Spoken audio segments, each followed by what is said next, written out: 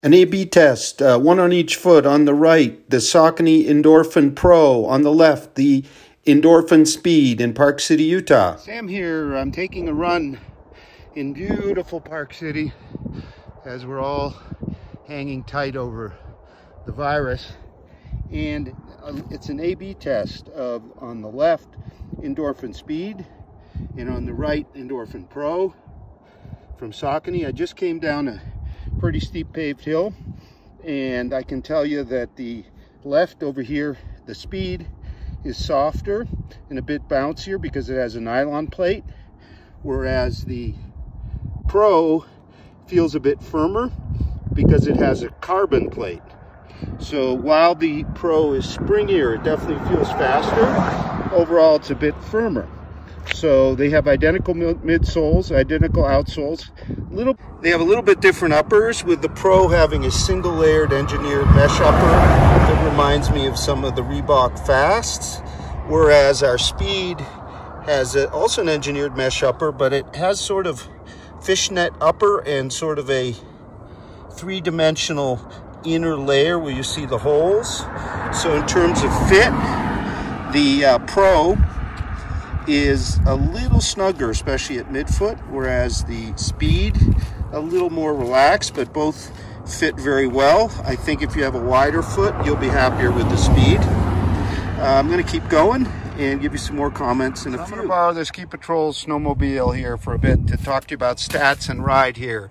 So our Pro has a carbon, a graphite polymer carbon plate, whereas our Speed has a nylon plate.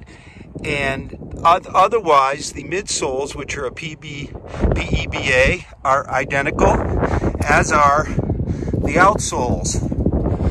So what the carbon plate does for the ride, and I was on a quite hilly course today, is it provides more spring, but it is definitely firmer feeling on both uphills and downhills than the Speed over here.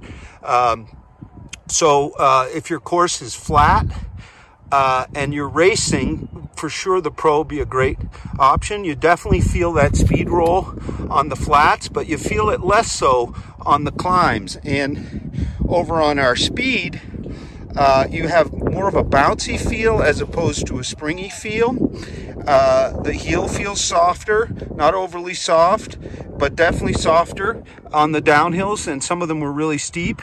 On the climbs, because the plate is more flexible, I was able to climb easier. So it really is kind of a trainer feel, but in a very light shoe.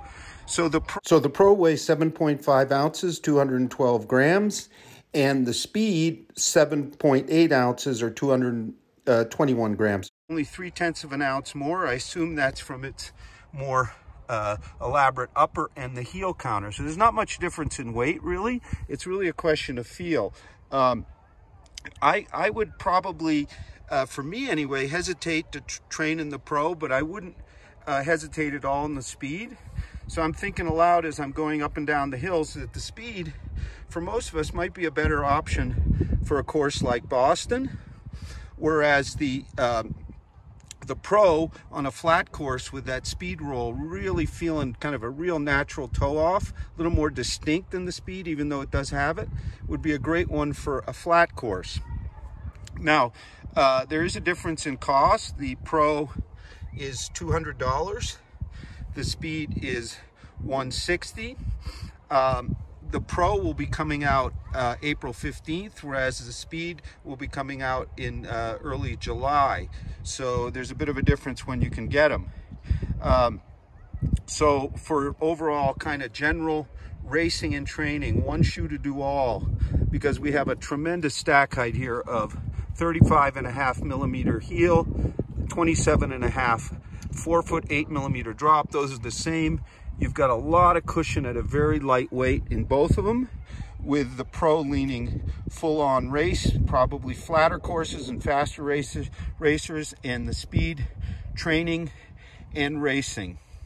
Thank you very much for watching. We're hoping that the virus goes away, because all we have are sledders and people today because the mountain was closed because of the virus. I hope you all stay safe and healthy.